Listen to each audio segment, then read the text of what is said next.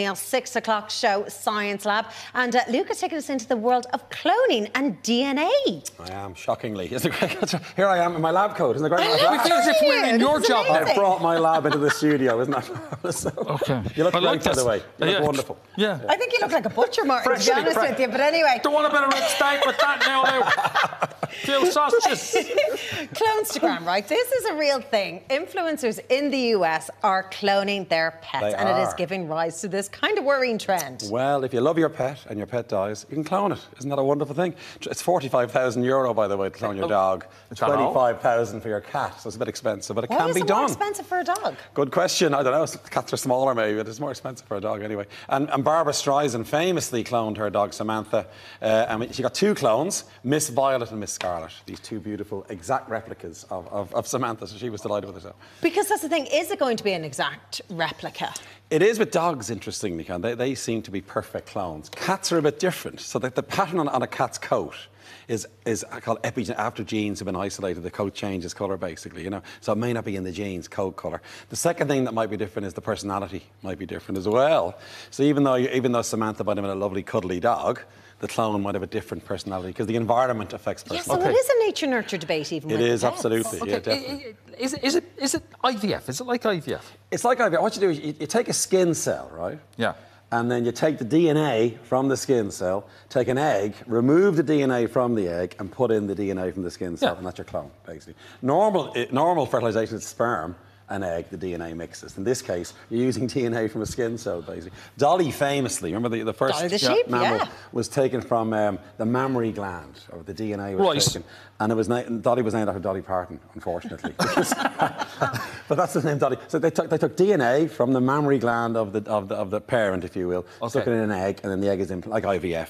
The egg is implanted, you see. And then, so could we be talking about super pets? We could ultimately, yes, because you might modify the DNA, you see, and introduce certain traits into the cloned animal. That's where the future might lie with this, basically. Okay, so they might be immune to infections and diseases and viruses. Yes, exactly. It was done initially, actually, for farming. Like, could you make Dolly to make insulin, for example, in Dolly's milk? And then you could use that as a way to make insulin using engineering. That was the first idea, really, in many ways. But ultimately, you could modify the DNA and make a pet with certain traits, and it could be things like insulin or whatever it might be. Okay, but you'd really want to love your dog because you need 45 grand. You need 45 grand, precisely. That's the question. Yeah, exactly. And then the other worry is maybe the clones might be getting sicker more than the parent. There's a few ethical concerns around this as well, by the way. But it's a big business in America. There's many people cloning their pets. Okay, could we clone for food? You could clone to make more beef on a cow, for example, maybe that kind of thing. Yeah. You might be able to improve food production in that way.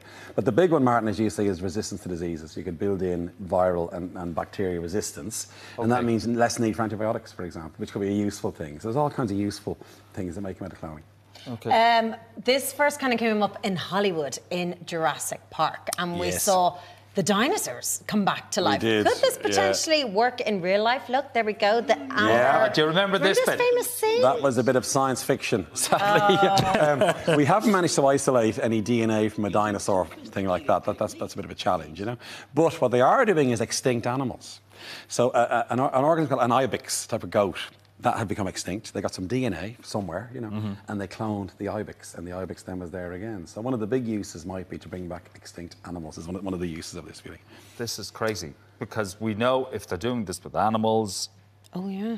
Could they eventually do this with humans? Big controversy, yes, because primates have been cloned, and they're close relatives to us. You see, that can happen for definite. So humans could be cloned, and in China, a Chinese scientist claimed to have cloned a human, right, with two offspring, basically, were clones of the parent. Right. And this guy went to jail because it's still unethical, you see. Yeah. We don't know the consequences of cloning yet, you see. So at the moment, it's possible to do it, but you wouldn't want to. Were the twins okay? Do we know what allegedly? Now, it was all a bit alleged. It was proven they were clones. There's a bit of controversy, you know. Okay. And those twins, actually, Karen, were resistant to HIV, amazingly. The gene was modified, and those twins then could be resistant to AIDS. Now, if that's true, that could be ultimately a very useful thing, but still very ethically unsound is the idea.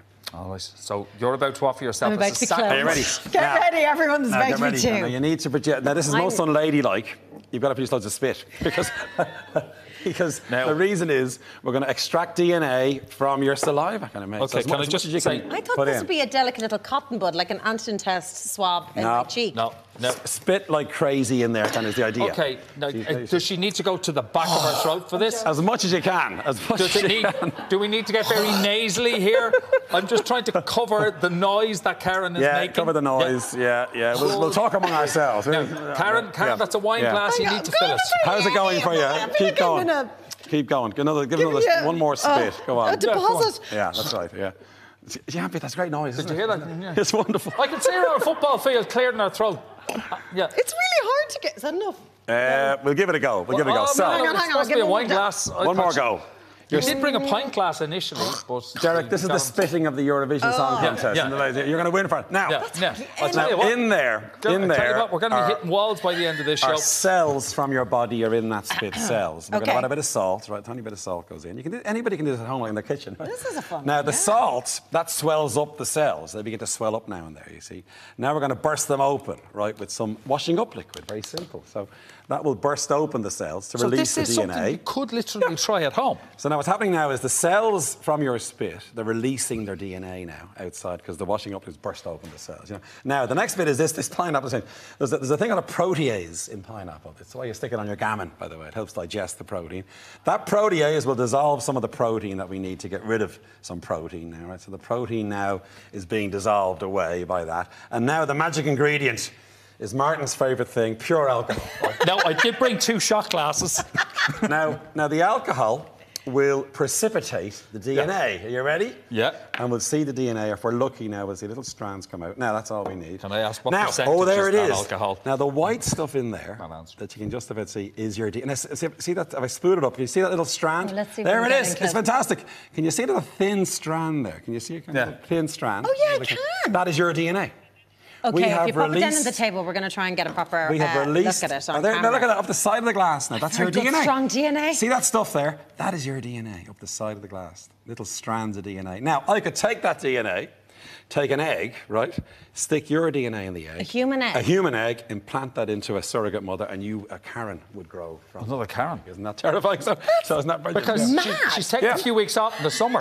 Actually, I'm looking for someone to cover people's minds you can see your aunt. That's the first time you've seen your aunt. All that stuff, all those streaks, see them? That's your DNA. Has come out of those cells. So you could really potentially rob my DNA because this was a worry for one very famous lady. Madonna had issue with this from a hairbrush that was taken from her. Tell us about this story. You can take DNA from anywhere there's cells. So a hairbrush will trap some of the cells from your scalp, and that could be used to isolate her DNA and clone Madonna potentially, or find things out about her. Remember, you can sequence that DNA and tell us what diseases you might be at risk of, for instance.